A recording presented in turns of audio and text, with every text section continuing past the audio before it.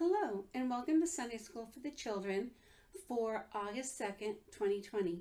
Today we're going to be reading about the story of Joshua. We're going to be reading from Joshua chapter 1, verses 1 through 9, and I'm going to be reading from my Wesley Bible this morning.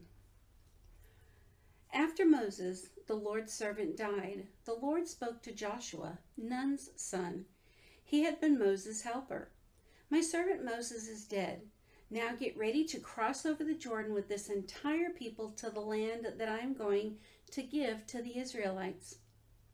I am giving you every place where you set foot, exactly as I promised Moses. Your territory will stretch from the desert in the Lebanon as far as the great Euphrates River, including all Hittite land up to the Mediterranean Sea on the west. No one will be able to stand up against you during your lifetime. I will be with you in the same way I was with Moses. I won't desert you or leave you. Be brave and strong, because you are the one who will help this people take possession of the land which I pledged to give to their ancestors. Be very brave and strong as you care. Fully obey all of the instruction that Moses, my servant, commanded you. Don't deviate even a bit from it, either to the right or to the left. Then you will have success wherever you go. Never stop speaking about this instruction scroll. Recite it day and night so that you can carefully obey everything written in it. Then you will accomplish your objectives and you will succeed. I've commanded you to be brave and strong, haven't I? Don't be alarmed or terrified, because the Lord your God is with you wherever you go. In this story, God has chosen Joshua to succeed Moses and to continue to do what Moses started. The interesting thing about Joshua that you should know is that Joshua twice went to the promised land. He went once with Moses when God showed it to Moses, and now he's going again when God is giving it to him.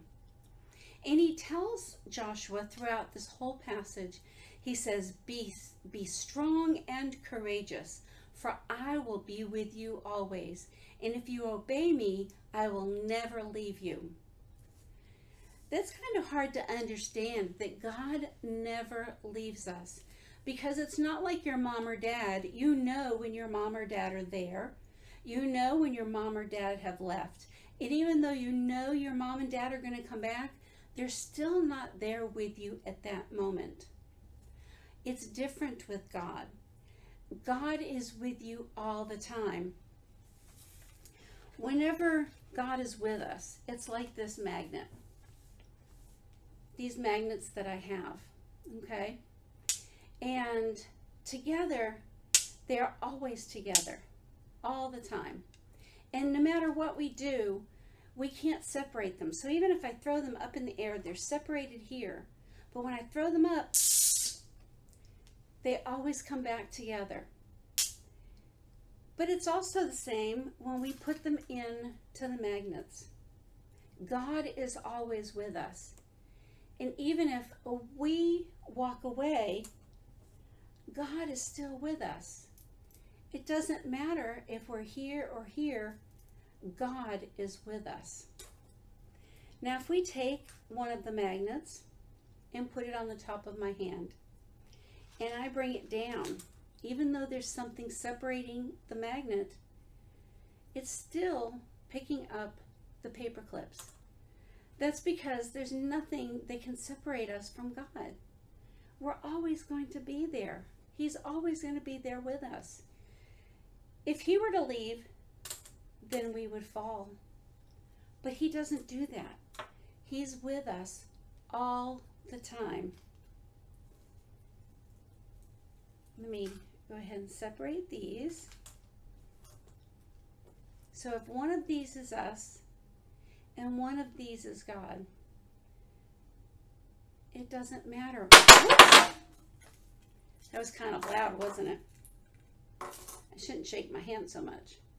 It doesn't matter that my hand is between the magnets. It doesn't matter what we think is between me and God or between you and God. It doesn't matter. God will always be there for us. When you go out today, look all around you. Look at everything that's been created. And just think, God is with us all the time, and we get to see Him in everything that He created for us, including me and you. He created us in His image.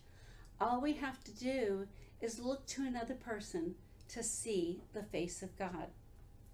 Will you please pray with me? Dear Heavenly and Gracious Father, thank you so much for everything that you do for us.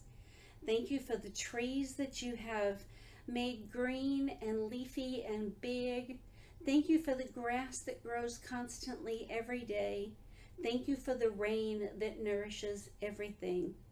And thank you, Lord, for giving us each other so that whenever we feel alone, and sometimes when we don't feel your presence, you're only as far away as our heart. Be with us each and every day and keep us safe. In your name we pray. Amen. I hope that you have a blessed day.